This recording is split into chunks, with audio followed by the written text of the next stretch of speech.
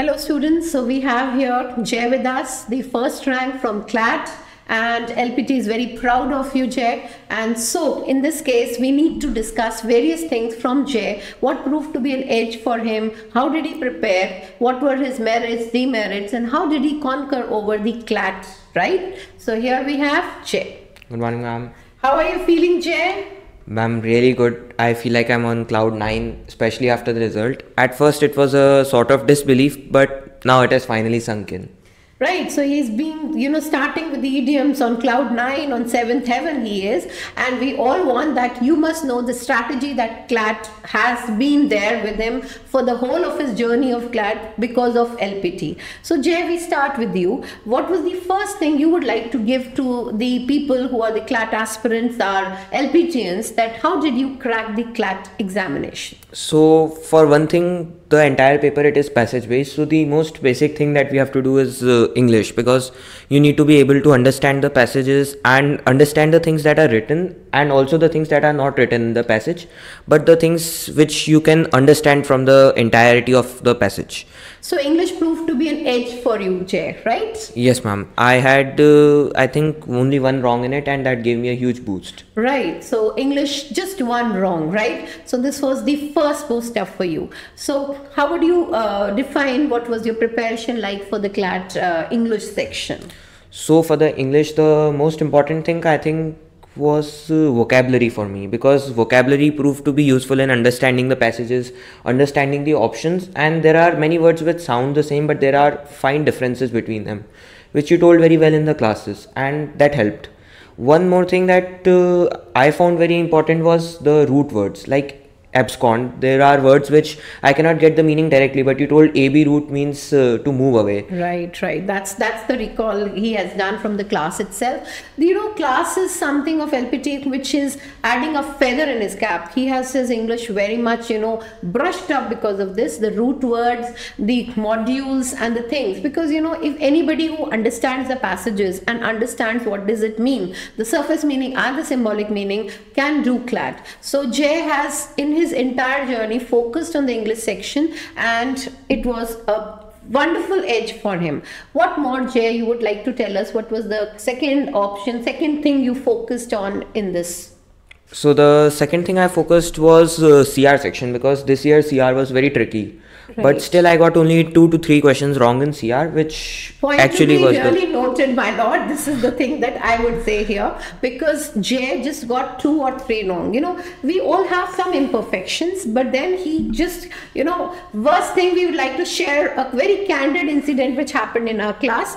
When he came for the first time in with the critical reasoning class, we were doing a passage on logos, the modern Gen Z working on and moving on logos. So in that case, when Jai entered, just to test him, I gave him that, please tell me what is your score. So what happened, Jai? You tell us the incident. So I had 4 questions wrong out of 5 in that passage. So it's the climbing the ladders of success, 1 mark on 5, and there was no negative marking. Yeah, that is why I had 1 mark. That is to be noted again, because he got 1 right, and it was not a demoralizing thing. He made it a determined thing that he has to do wonderful in critical reasoning section. This reasoning section, which is based more on rationality and reasoning, helped him a lot to do the CLAT thing. He will tell us further about it. How did he do the things? What were the assumptions, questions, books he referred to? So for the reasoning, there are 3 to 4 major things such as strengthening, weakening, assumptions and inference. Right. So like you told me in the starting that there are 25 questions for each in Wiley roughly. So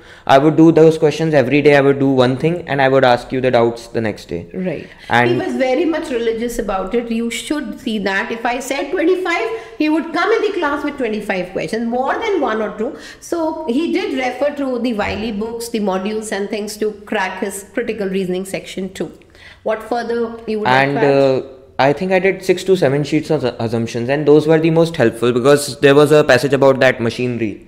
and their assumptions were very helpful. And those type of questions, you had some different sheets apart from just the passage based standard sheets, and those helped a lot because that question was different from the normal style. Right. Assumptions play a I would say a pivotal role in doing the critical reasoning section questions, and English vocabulary is the backbone of it. And what were the things, like you faced the scolding of the teacher, sometimes you felt embarrassed or even scolded when you didn't answer in class? You know, students are very much eager to know that there must be something. So like there were some weeks where you had classes daily, and those were the like the scariest weeks because you would give a lot of homework and a lot of scolding every day.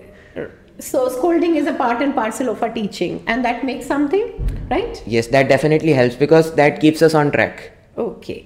And what about the other things in the last stages? What were the other things you did in the last stages? So in the last stages, one thing that you told and other teachers also told, to take the 50 mocks, 60 mocks we had done. Right. And analyze those mocks again, and like we would have 500 doubts roughly because you have 10 questions wrong in each mocks. So we would have all those doubts and we can see them again and actually see what we have learned over the time. Right. And what about the marathons, tones, literary device? Yes, you had a tones and literary device marathon. That from that I think 3 questions came from that marathon right itself. See, marathons are, and again, a thing which will make you rise like a phoenix. 3 questions directly were there from the marathon series, which we did of LPT, and Jay could do that wonderfully. He was sometimes confused in some literary devices.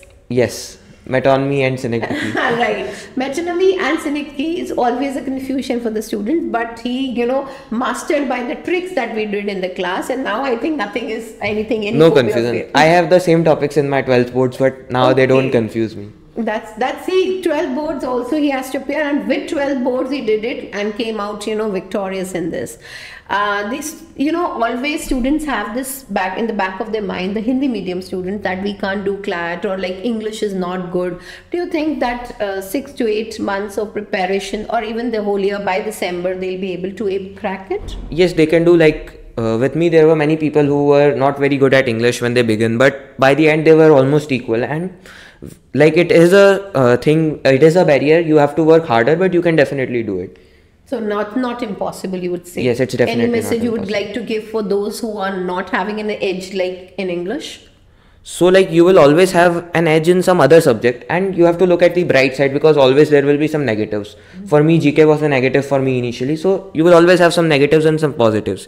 You have to work on maximize your positives. Everyone has, and so his edge over English and critical reasoning proved to be very much fruitful, lucrative to clear this. Any other things you would like to share related to your preparation, the things that hampered your growth and the things which made you progress in this? There is a point, everyone comes to that point, your scores in mock get stuck, and especially the main 3 sections, English, legal and CR. Right. Your scores get stuck, and that point that lasts many times. For me it lasted over a month. Right. But the way I conquered it was I analyzed all the previous mocks and I analyzed them together, and I saw the kind of mistakes I was making. Because there is always a pattern when you see a lot of questions together. You would like to say is that there is a pattern in the errors. Right. And after every 10 mocks, we take a chunk of those 10 mocks and do it? You used to take doubt classes for the chunks as well. We used to take doubt classes for that and regularly analyze the mock. LPT mocks are in fact a dress rehearsal of the CLAT. Right. No exaggeration. That's quite true. Yes, that is quite true. And you should spend the same time analyzing it as the same time you are attempting it. Right. So you were maintaining your notebooks regularly, you were regular to class, any kind of distractions you had? To be very serious, at this age we do have distractions. Yes, there is a distraction from phones. So in the last few months I had deactivated the social media accounts so that I don't get distracted. Right. Deactivating the account for just last 2-3 months is quite cool, right, students? And maintaining the notebooks, coming to class, attending the mocks, and regularly revising, analyzing, asking your doubts will really work wonders, right?